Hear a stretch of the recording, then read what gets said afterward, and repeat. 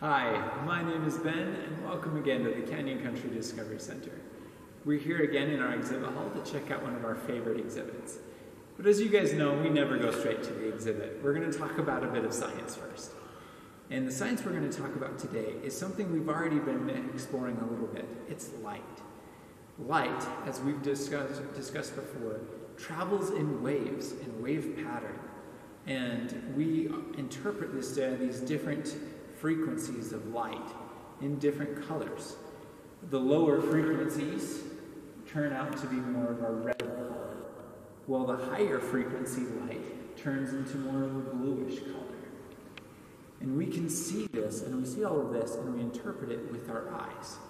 So let's talk just a little bit about our eyes and how it is that they can see and interpret these images. So the very first structure that light interacts with as it enters our eyes is actually a lens. Much like the lens in my glasses, or in a telescope, or a microscope, we use lenses all the time, and they have a very similar function, and that is to focus light that's entering it and focus it into a specific point. Particularly our lens is taking the light around us and focusing it back further into our eyes, where we have more structures there that will help interpret what exactly that light means and what it is. The structures we'll talk about today are rods and cones. Let's start with the cones. We have three types of cones in our eyes. We have one type of cones that interpret our lower frequency light. In other words, our reds and the similar colors.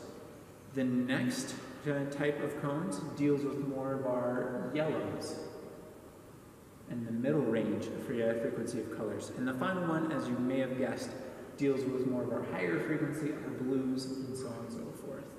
There's a reason our primary colors are red, yellow, and blue. That's also what our eyes interpret. Those are those primary colors. Those cones, once again, are focused in the middle of our eye, which is really interesting because the other structure, our rods, are kind of all around our eye. And the rods have a slightly different purpose.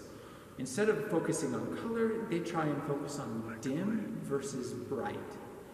And so they take the amount of light that you're seeing and help you interpret that. And they become very important at night. So as light gets dimmer towards dusk, you'll notice that a lot of your colors start to become more muted. If you turn off the lights, it's really hard to see color. And the reason why is because your rods are what are helping you see that light, but they do not interpret the color. They have that separate purpose. That's why you can kind of see things that are dim, but at the same time you just don't see the colors at the same rate, the same way.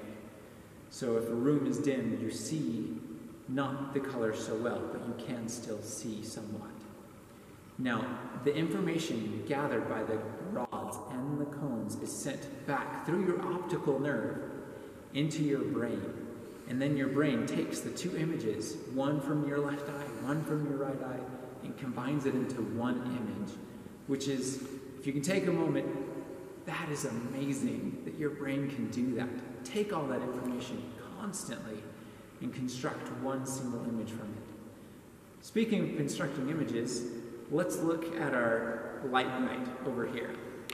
So our LightBright is basically a large-scale version of what you are seeing right now on your computer and phone screens.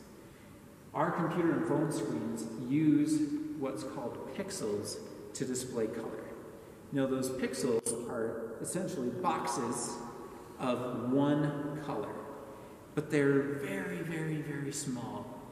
And when combined with a lot of other pixels, the same size and all over the place, they can create a complex image.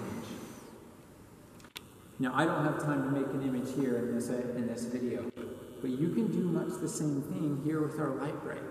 Combining these different colors and different patterns, you can make an image, a large-scale image, so to say, that's very similar in nature to what your phones and your computers do as well.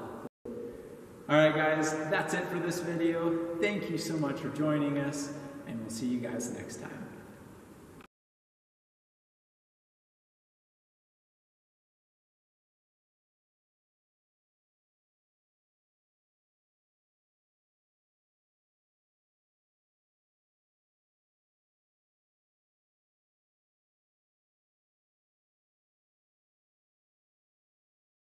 Created images. We are so excited to see what